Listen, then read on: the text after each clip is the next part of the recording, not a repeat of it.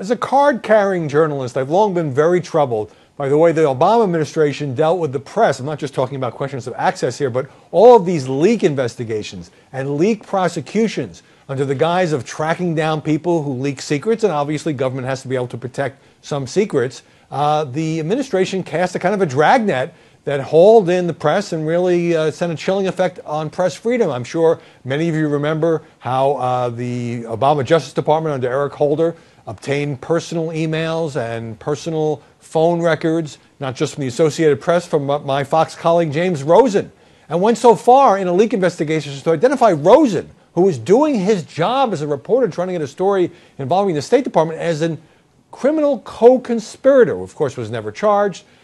This has been the attitude toward the press. That is how vociferously President Barack Obama has decried national security leaks. So I've had a very hard time understanding his decision to commute the sentence of Chelsea Manning. As you know, then Bradley Manning was convicted back in 2010 of leaking hundreds and hundreds of thousands of classified documents, some of them involving military secrets and diplomatic secrets around the world, putting some Americans in danger and having to sparking efforts by the administration to get them to safety.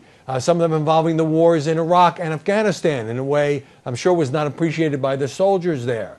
And so Manning was sentenced to a 35-year sentence, has served about 7 years of that, and a couple of days to go in his term, and Obama commutes the sentence in a few months, and holds a news conference yesterday and says, well, I thought the sentence was disproportionate, and Chelsea Manning, served a tough sentence, and I just thought we should let out, and denying that it would send any message to future people considering leaking secrets that maybe they can get away with it or serve a couple years and have their sentences commuted. I mean, I just thought it was a pretty weak defense of a very controversial move.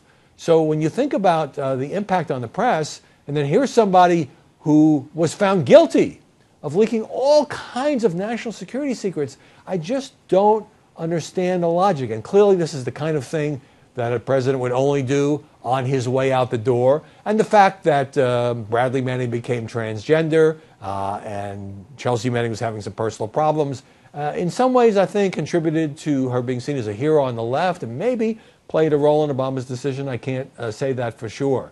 But here Obama had a chance to walk out with his head high, 60% approval rating. He hasn't been in the line of fire lately. A lot of sympathetic media coverage, a farewell news conference, farewell speech, farewell interviews on 60 Minutes and with other news organizations. And then it must be something about having that pardon and commutation power, because Bill Clinton did the same thing at the end of his term with that pardon of the fugitive financier Mark Rich.